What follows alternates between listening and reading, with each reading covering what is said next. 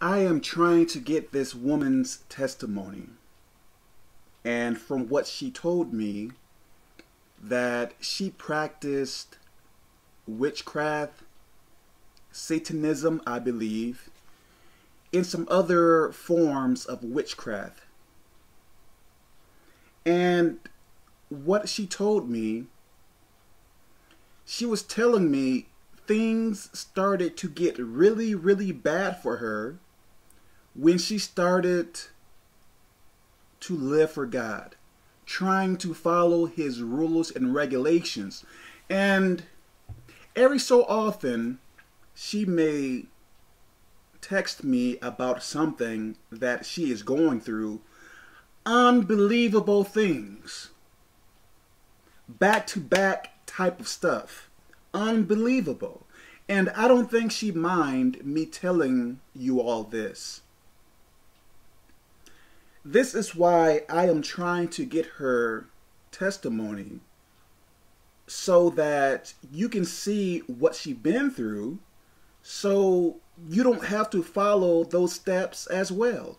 Because when you practice witchcraft, Satanism, and all of that foolishness, you are going to reap what you sow.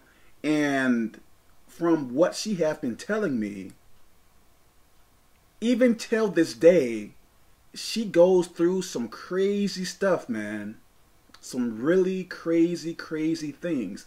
And not only with witchcraft, if you act really rude and bad toward people, that stuff is going to come back to you. I believe some of the reasons why I may go through some things, I believe you can track it right back to back when I was in sin. I believe to a certain extent we are going to reap what we sow.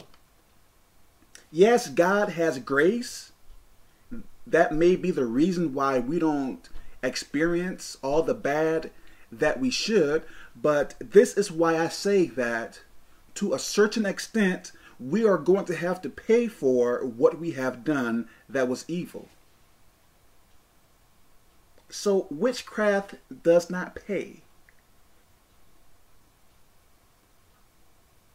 If only you knew the things that she goes through, it's crazy. And I have seen pictures as well. Unbelievable. Unbelievable.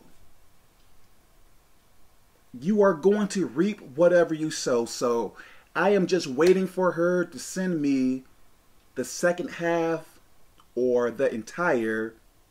I don't know if she wants to redo it again, but I am trying to receive the second half of her testimony so I can read it off, and you all are going to see that disobeying God and going to witchcraft and stuff like that, it is pointless. It is crazy. So I pray that this makes sense. God bless.